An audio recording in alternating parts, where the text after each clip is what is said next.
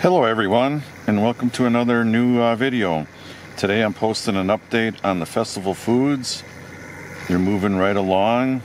Sorry I haven't given you any more updates before, but by the time I would get out of work it would be dark out, so I didn't want to show anything being dark.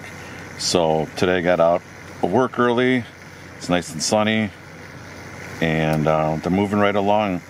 Supposedly this Festival Foods is going to be open June 1st, I believe. That's what the preliminary opening date is.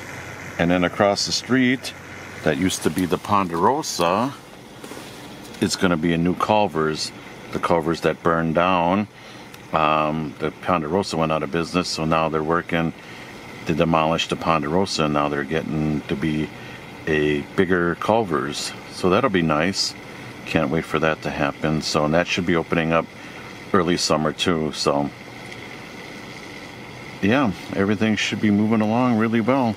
I know it's going to get warm, a little bit warmer, and then cold again, but hopefully it gets a little warmer so they can keep going. But I think these guys are working inside now, kind of doing some stuff on the outside, but being cold out, I don't blame them. So alright, that's the update now, and I'll try to give you more videos on this when I can, and give me a thumbs up.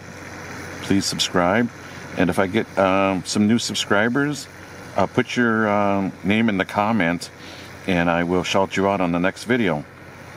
So alright, take care, and we'll see you again. Thanks for watching.